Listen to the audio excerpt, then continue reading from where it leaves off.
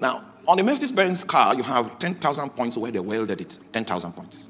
On a Mercedes-Benz car, before it can be called Mercedes-Benz engine, it must have run on the bench for 1,000 hours. That's a company-based test to see if that engine meets their own company quality. But what Jesus was going to encounter in the wilderness was not a company-based test. It was an outsourced test to devils. Oh, you are not with me. To demons.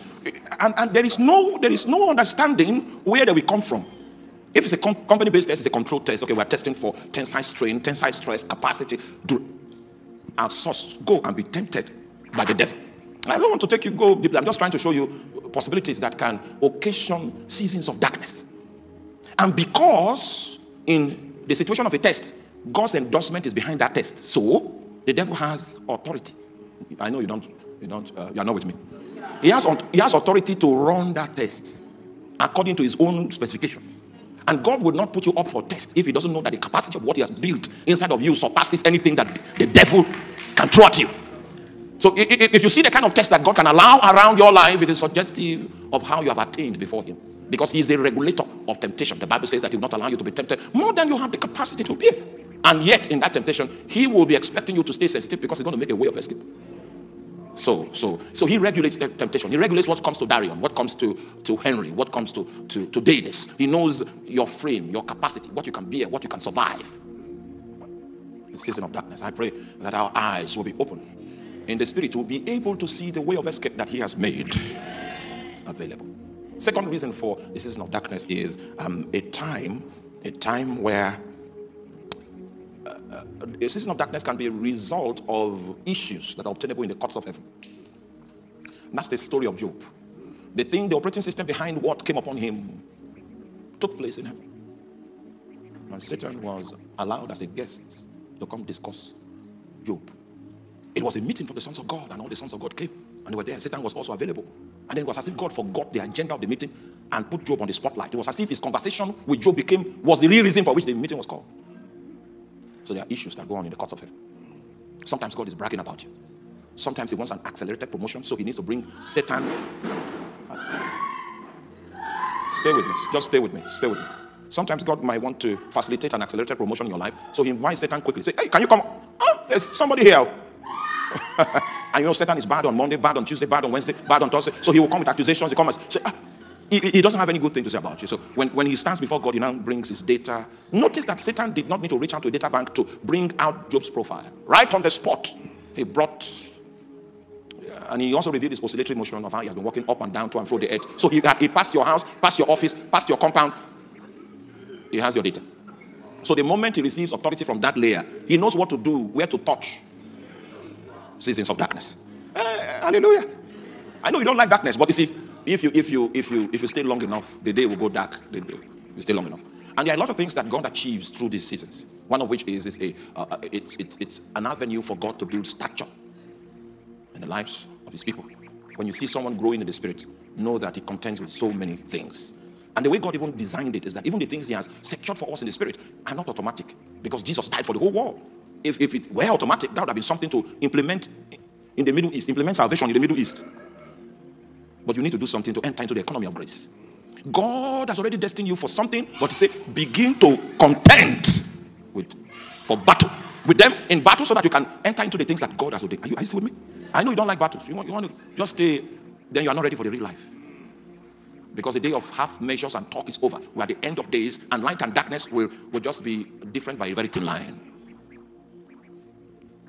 Number 3, one of the reasons for which a season of darkness might come can also be an outright illegal intention of the devil to bring a barricade around your life. Outright. Illegitimate. Hallelujah. That even if you are praying, darkness will come.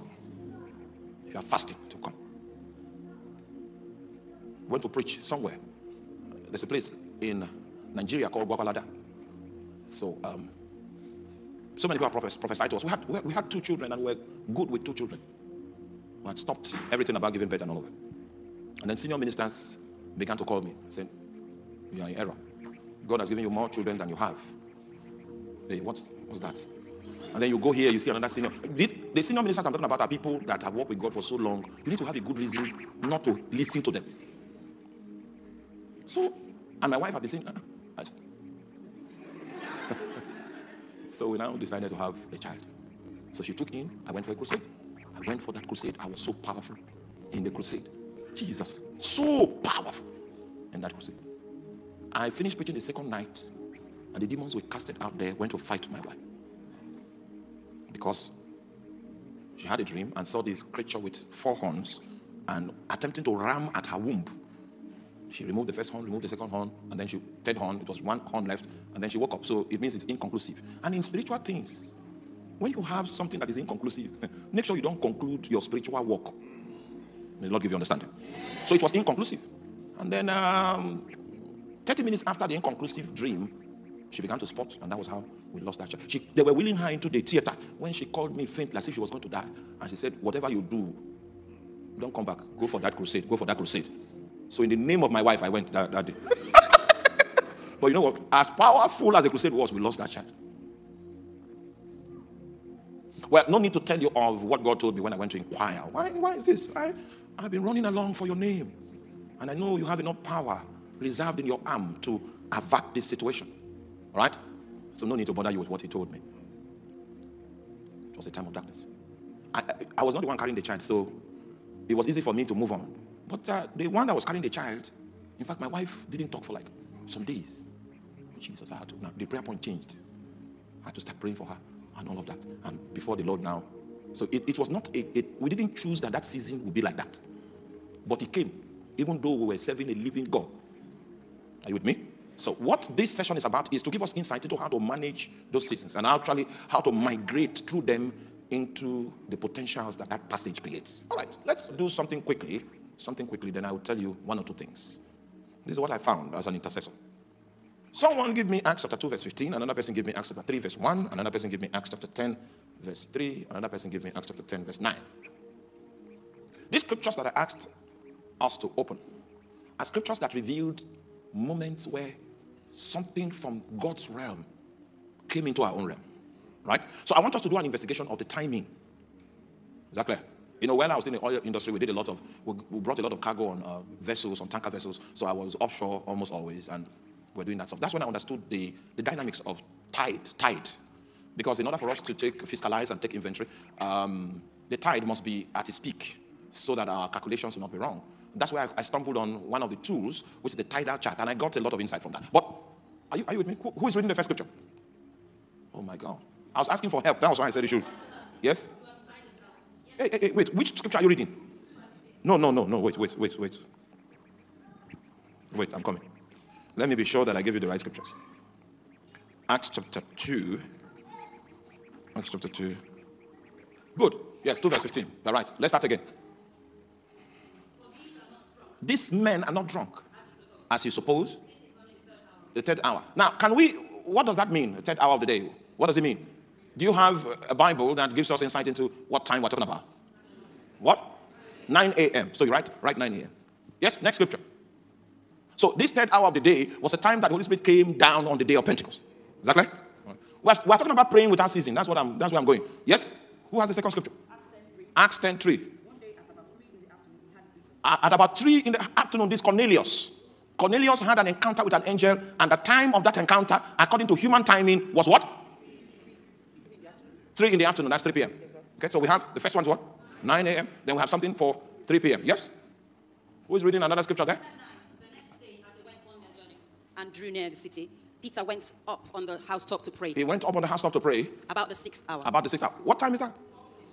12 noon. That was when he had the encounter that something from heaven descended and all of that. So look at that very well. You see we have 12 noon, we have 9, we have 3. So it's 3 hours interval. Good. So this is the technology. You want to shift, you want to move the hand of darkness back. You must start 12 midnight. You do 12 to 1. You do 3 to 4. You do 6 to 7. You do 9 to 10. And you continue running like that. If you do that, you will migrate. Keep that routine. Something from God's realm will come into that cycle. It's guaranteed. It's something I do. When I notice that hell has broken loose, 12 to 1. If the anointing is still on me for prayer, I can continue. But my contract is 12 to 1. Then I can go and sleep. And then do what? 3 to 4. If the anointing is on me, I will allow it to run. Then I move again. you will see God's hand will come into that cycle. Maintain that cycle. His hand will come. That's how we receive angelic visitations. Create a time that is based on this routine, and God will come into it. The heavens will be open. The Holy Ghost will come down, and you can hear the voice of God clearly, or God will send you an angel. Angelic intervention is occasioned by this continuous prayer cycle. Prayer was made without ceasing from the church. So one of the indicators of the season of darkness is when you find untimely deaths of people that are related to you. It's an indication. It's a sign. The Bible said that they took James and killed him with the sword. As an intercessor, as a watchman, there are several indications, several things that suggest that darkness is beginning to gather momentum. As a watchman, there are things that you need to set your gaze upon, one of which is births and deaths.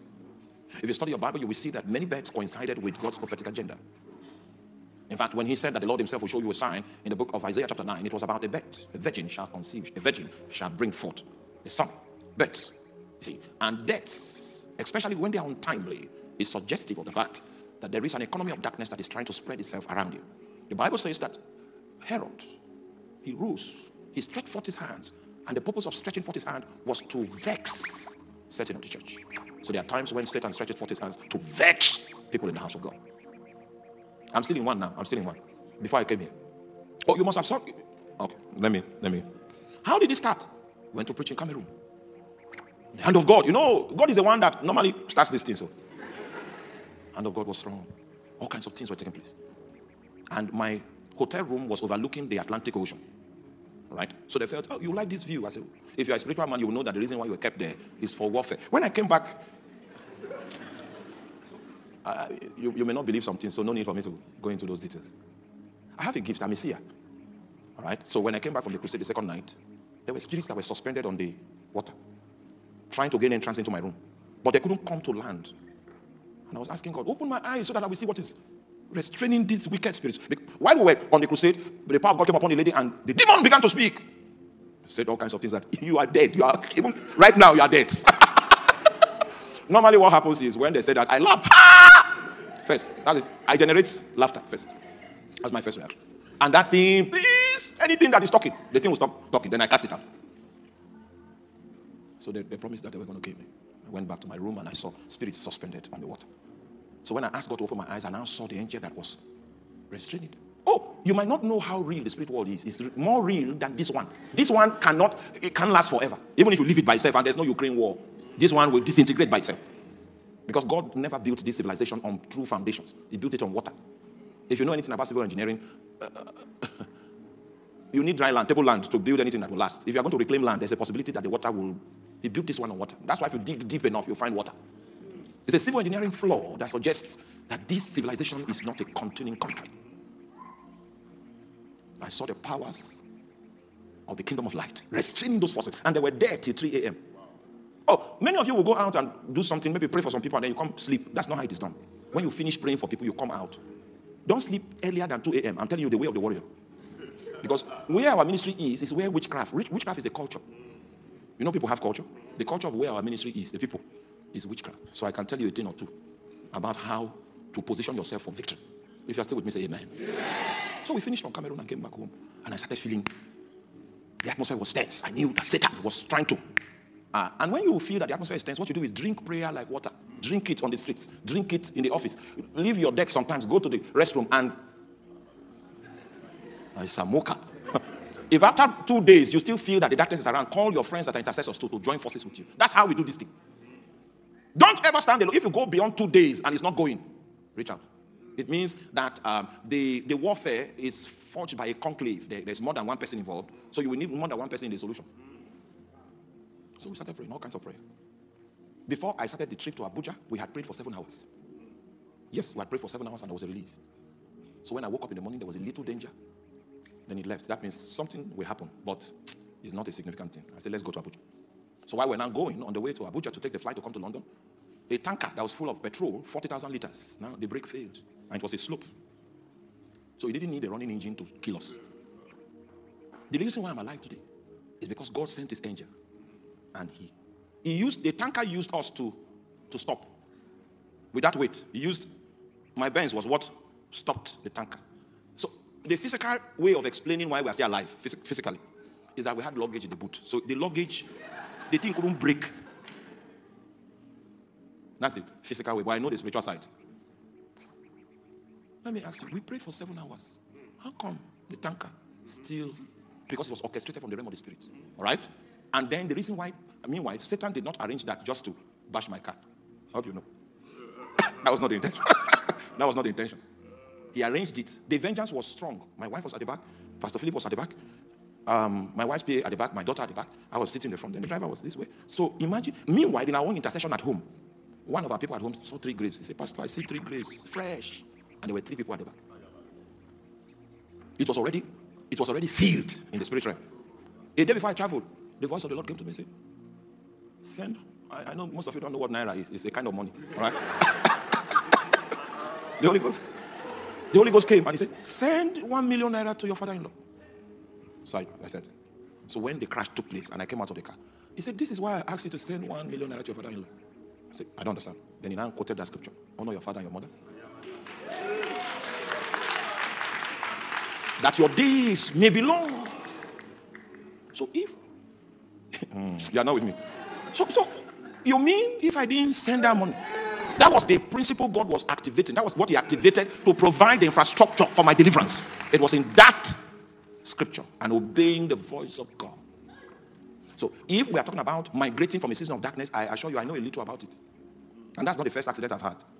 I've had worse accidents. Sometimes you drive the car thereafter like a bicycle.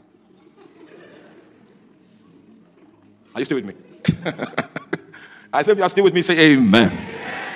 That's a sign. A sign that darkness, untimely death. When you begin to see it around, don't sleep. Wake up. So he killed James. And then the second sign is captivity, unreasonable captivity. Unreasonable captivity. You begin to see it around, it's suggestive of a season of darkness. I don't know what kind of captivity you have been in. Your part of the reason this conference was set up was to ensure your migration comes to pass. In the name of Jesus Christ. So the Bible says that the response of the church when Peter was apprehended was that they began to make prayers. Now, making of prayers, that's our strategy. And they made it without ceasing. A certain man of God that was in my city died. It was when he died that we knew what he was. We normally see him on pulpits and in the crusade. And he does this crusade, annual crusade that is massive. But we never knew what he was until he died. We never knew the kind of covering that came over the city because he was alive. It is easy for you to compare yourself to somebody. Because your estimation of the person is what you see him do on the pulpit. Ministry is not pulpit stuff. It's a call to priesthood. It will swallow your life. It's a call to an altar. And the altar is a metaphor for sacrifice. So when this man died, darkness began to come over our city gradually. I'm not saying we're not praying, no, but I'm saying that there was a capacity that that man had that made it easy for the territory. And many times God knows that some people with capacity are about to be called home, and he begins to trouble other people to begin to take steps to migrate so that the kind of capacity they had in the spirit, the outgoing generation, can be built in other functionaries that will still remain on ground so that darkness will not take advantage. Because I've seen cities like Benin, when a mighty apostle of God rose and he did damage to the kingdom of darkness. And when he was taken, there was nobody around that could command the kind of priesthood that he had. Guess what will happen? Darkness comes over the city and the darkness can linger. Oh, maybe there's a priest in your family, someone that is holding the fort. And many times this devil makes people not to like such people. He turns the hearts of people against such people that are holding the fort. If you understand spiritual things, you just know what is happening to you is the opposite of the truth. It will make people hate you if you're an intercessor. So you need to love them beyond their misunderstanding and fulfill your ministry. This man was taken from our city. And when he was taken from our city, darkness began to come over the land. I was in final year when he died. And I never knew that God was going to send me to that city. But we had this small prayer group, and God began to say that the time of darkness was coming, and the darkness will last until a new light will rise from among us. Do you know that the most accurate, in my own opinion, and I speak as a man, okay? The most accurate word of God in that time was not on the big pulpits. The most accurate word of God was in little prayer groups where the Holy Spirit had liberty to express his heart. And God gave us that signal that the darkness was coming. But we could not imagine what measure of darkness God was talking about. The darkness was in the fact that somebody was about to be taken home And there was nobody on ground that understood the dynamics of the priesthood that brought light to the territory. And the moment this man was withdrawn from the scene, it was obvious that the things he had built in the spirit, there was no one that knew how to chart his course through the maze of the spiritual edifice that had been built by his life in the Lord. Satan took over everything. When I started my work life after campus, I got posted to the same city. Occultic pastors had taken over the pulpit, prophesying by divination. The spirit that was at work was what Apostle Paul called Python in the book of Acts chapter 16. Priesthoods that were serviced by immorality. All kinds of gimmicks, manipulations. And it was just a few years after the man died that the intensity of darkness was so heavy. And God began to speak to me. The reason why you were posted, because from my office they posted me to that my city again. The reason why we were posted here is so that you can bear the candlelight. So we started praying. There were creatures like dwarfs that used to visit my house. I know you will not believe. You say, okay, this guy is from Africa. So, okay. Since you won't believe, let me leave my story. Creatures like dwarfs that used to visit them. That was a house that you might just see something. Well, this house that I'm speaking about is sealed. You know what I mean by sealed? I assure you, sealed. And then I just came out of the room and saw a frog in my living room. All right, so I wanted to kill it. The thing just jumped and disappeared. I know you won't believe it. This African boy has come again. I said, what is this? So in order for me not to be afraid, I have to pray for like 3 hours. Then faith be stirred up. Faith to be stirred up. I was very, very single then. So all I knew how to do was walk. And when I come back from work, prayer. I continue. My neighbors now saw me praying and started joining me. People heard my prayer and started joining. That was how we started the prayer that became the ministry I'm doing today. I was on my knees when Jesus walked through the wall and gave me 6 signs that will happen before the blanket of darkness over the city is taken away. Each one of them came to pass. And the last of which was that the airport that was grounded in my city, that it will become functional again. That was the 6th one. And we followed it. And the more we gained ground with prayer, the more even the politics in the land shifted. Prior to that time, occultic people were the people sitting on that throne. And then we got a tongue talker to sit. It was because the atmosphere priesthood that made it possible. So the devil started losing ground. Even the traditional stools, you know, we have something called, we have offices, we have administrations built around our traditions. So we have chiefs. All the chiefs in that place are tongue talkers. It was intercession that created the atmosphere. And this is preparatory to something major that is about to happen in that city. That's how change takes place. Prayer was made. It was deliberate. It was conscious. Without ceasing of the church. Oh, you think it's your computer that will change something? The analysis that you're doing. We did all of that analysis in the oil industry. And the darkness that was still in the land. All our projections never came to pass. All our interpolations never came to pass. Because of the darkness that was in the land. It was obvious that God had made us a wealthy nation. But the wealth could not be seen. God never intended that anyone in that land would be a poor man. But the poverty is palpable. It is because of the darkness. So when we got this and we saw that you can break from a season of darkness as an individual into light with more stature and more capacity. We now discover that you can do that territorially. That we can decide that Satan will pack from London. Yes, we can decide it. If you keep sowing the seed of prayer, you'll begin to see the day star. The morning will begin to dawn. Oh, some things that were possible before in the land will no longer be possible because the priests of light have come into the territory. I came to charge you up. We are in the season of a watchman. We are in the season of the watchman. This you're eating. You eat chicken. No, wake up. It's time for us to migrate. Great things are determined by heaven, but it will take watchmen to download them. I've seen the power of prayer. The power of prayer is in its consistency. Stay consistent. Even it may not make sense. Just keep the routine. Keep it going. Keep striking. And things will break. I saw the darkness of my city break. I left Supernatural Shift 2020. Went back home. The first thing that happened to me was the pressure to leave my job. I left. I obeyed God. And then I noticed that the anointing increased because I obeyed. Okay. Then I preached 80 sermons after I left here. Those 80 sermons, oh my, was an announcement. Are you with me? And from that time, so many people across the world began to listen to me. I said, yeah, okay. In the city where I am, in the state where I am, the economy of the state is such that it cannot capture the things that God began to do. God took us beyond the economy of the location. Such that when the governor came to our building, I gave him the microphone and said, how? He forgot himself. He didn't know the world was watching him. That So this thing happened in my territory, and my money is not even in it. And that was good. It was good he made that statement because people thought it was a government-funded project. He said, my money is not in it. I was so happy. I said, glory to God. Do you know that you can make impossible things happen in your territory? Tonight, God is going to see, a rain will come upon you. Yes, there is a rain that is going to come upon you because many things are going to shift. See, if you open your heart tonight, oh my, the energy that it takes to be consistent in the place of prayer until you see a change will come upon your life in the name of Jesus. We are the ones that can change the tempo, change the situation, change the circumstance. Satan is not in control. It's not in control. It's not in control. They try to kill me, but I'm still here. I'm still here, and I'm more determined than I used to be. This encounter with me resolved the issue of determination. If you are still here, I'd like us to take a moment in prayer. See, the prayer we are praying is that God will do something to you, to do something to me in the next 5 minutes that will increase your capacity, that will set you on course, on a definite course of migration. A definite course. Oh! On a definite course. Prayer was made without ceasing of the church. And things began to shift. Angels were dispatched. All kinds of things began to happen. Peter thought it was a rescue strategy. He wanted to run out of prison naked. The angel said, hold it. Put on your sandals. They said, hold it. Guard yourself. Throw your robe over your arm. It's a red carpet reception. It's not a rescue strategy. The angelic activities that are soon to be activated around your life. Oh my God. Oh my God.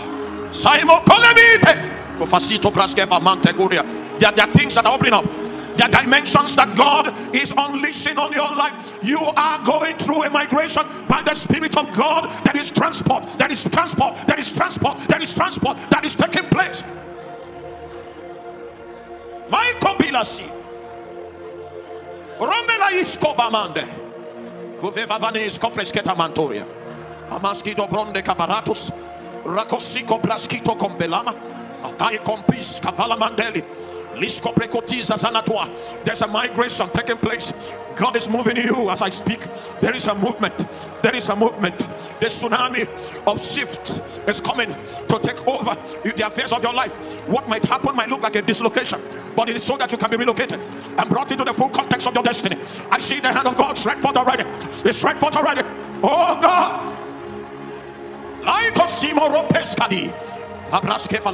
Things will never be the same again.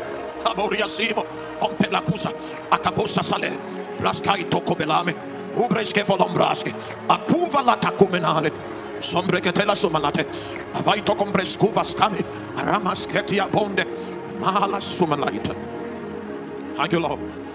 In the name of Jesus. The Lord will anoint 7 people now. This anointing will shift you. There are 7 significant people in this auditorium, and the hand of God comes already. It comes as I speak already. It's coming strong already. There are 7 people that will be anointed. 7 people will be anointed. His hand will just descend. The migration starts with that anointing. The migration, it starts with that anointing. It's coming. It's coming. It's coming. It's coming. It's coming. It's coming. It's coming. It's coming. It's coming. There's a migration. There's a shift. There's a shift. The Lord Himself is involved. He's involved in occasion in this migration. Oh my God. Who say come in? It can breast coffee lamina. Rukabasute mahalatamina. Rukas kemina seliboboria.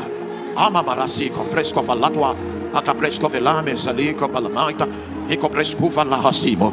Preikos kabaratwa. Thank you, Lord. Thank you, Father. Thank you for watching. Do well to subscribe, like, share the video to your loved ones so they can receive what God is doing from this platform. You can also follow us on all our social media platforms. We are on Instagram, we are on Facebook, and we are on Twitter.